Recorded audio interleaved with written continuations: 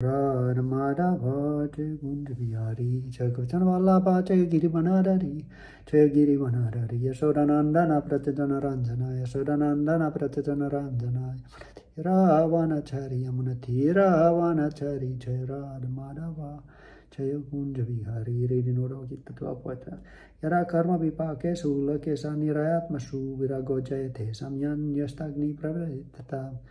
If the Vanaprastha develops detachment from every material human promotion, the Brahmaloka, knowing that any situation resulting from the fruits of one's activities is miserable, he can accept and renounce order of life, sannyas.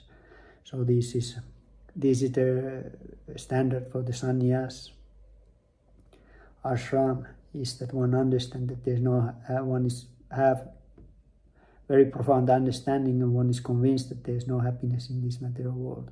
Every action leads to misery. Even if was it sattvic, rajasic, or tamasic action. Sattvic action, which appears to be material happiness, that's impermanent. And after the happiness comes misery, comes sin. So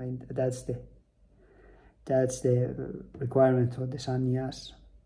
And everyone can be sannyas, which means that they're accepting things that are spiritually benefiting and rejecting things that are not beneficial for the spiritual practice. So sannyas is specific ashrama.